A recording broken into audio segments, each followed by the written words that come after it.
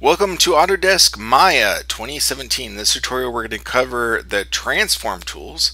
So if I click on the polygon shelf and add some simple geometric forms here, let's see, I'll move one over here, maybe add another one over here, maybe one more here.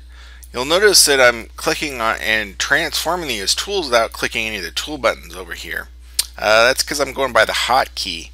But the hotkeys are W, E, and R for move, rotate, and scale. And they're all located over here on the left. So if you don't like hotkeys, you can always click on each of them to activate them.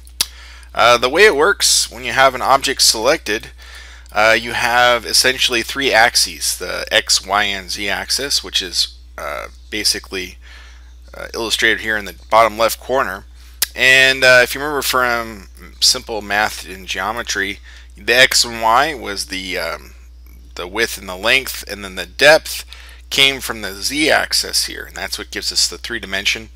It just happens to be tilted in the other direction. Y is always up in Maya, but other 3D programs, Z or Z will be in the up direction.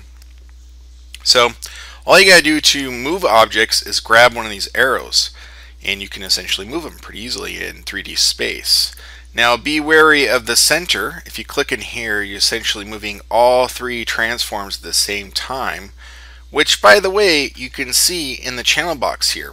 If you don't see your channel box open, there are three tabs on the right here, and the first one is the channel box. Just click on it, and here you have, once you select an object, it says P torus 1. There are the transforms. Now by default, the translate and the rotate ones are set to 0. So if I highlight these and type in 0, it'll center this object back on the stage here. So you can see here. Now notice the grid is right in between. So if you had a plane, for example, and I'll scale this one up, you can see that the object is not sitting on the plane, which represents the grid. It's actually sitting exactly midway between the two, right? So you can snap to your ortho views by hitting the space bar, zoom in, and then move the objects that you want above that plane. So I can select any of these and do that. So the transform tools are really powerful. Again, the move tool, which is the one you're going to use a lot, is W.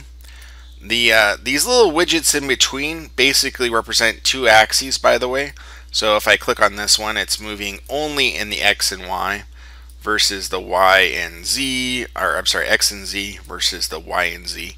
I don't really find them that useful, particularly, so I don't typically use them. I always try and grab from the arrows, right there, there, and there. By the way, if you can't see or grab your little arrows, you can hit the plus key to increase the size. So if you need to increase it a little bit, this is obviously way too big.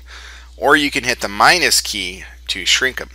So if you find it's a little bit too big, you can hit the minus or hit the plus if you need to grab it. So that's the move tool. Let's go to the rotation tool, which has the hotkey of E. You can see it here selected.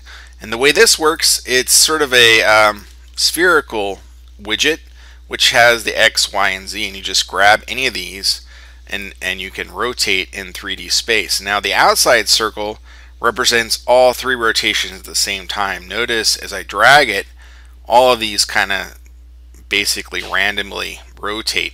You really don't have much control by grabbing the outside, so I always recommend grabbing these individual ones, or click on any of these attributes and then middle click in the stage and hold the middle mouse button down. You can rotate in the X, the Y, the Z axis, axes, all of them at the same time. You can even translate that way. So each of these, the X, Y, and Z. Again, middle click, mouse down as I drag inside here. You just have to have the transform selected. You can again highlight all these and just type in 0, and that will again center you up on the stage here. The scale, notice, is set to 1 here. Seems peculiar. You're like, why isn't that set to 0? You know, if I typed in, highlight these and typed in 0, what happens? Whoa, well, the form's gone. What's going on here? So realize that in Maya, all things are set to 1 for their natural scale. It seems a little peculiar in the beginning, but you'll get it later on as you work more and more with it. Again, the scale tool has a hotkey of R, which again is right here, this tool here. If you click on the center cube here, you'll scale uniformly, meaning that you will not distort the original form. Notice that I scale up or down, all these three numbers are changing at the same time. However, if you grab the X, Y, or Z cube, any of these, you'll end up distorting the form. So you'll essentially squish-squash it. This sometimes can be useful in terms of modeling.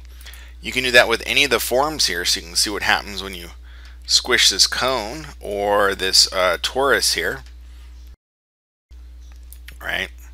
And anytime you want to, again, bring them back to their original state, all you gotta do is highlight them and type 1. So click on it, highlight, type 1. Looks like I gotta highlight them again, hit 1. Click on this one, highlight it, and type 1. Alright, so that's the basic introduction to the transform tools. The only thing I wanted to share besides, where they're located, how to work with them, is if you double click on each of them, they do have properties that open up in the tool settings, and mine came off into my other monitor here, but I'll drag it over so you can see it.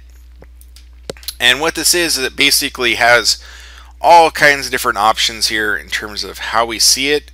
Its particular axis is set to the world view versus the individual object view. So the world view is this little widget here. The object would be centered around the object itself, and there are some very custom sort of things you can do in here. For example, you can open up soft selection and check that little box. But this is more to deal with modeling, so we won't get into these individual settings.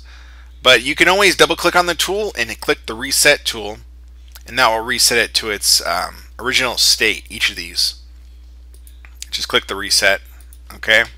Double click, click the reset. That's the basic overview of the transform tools.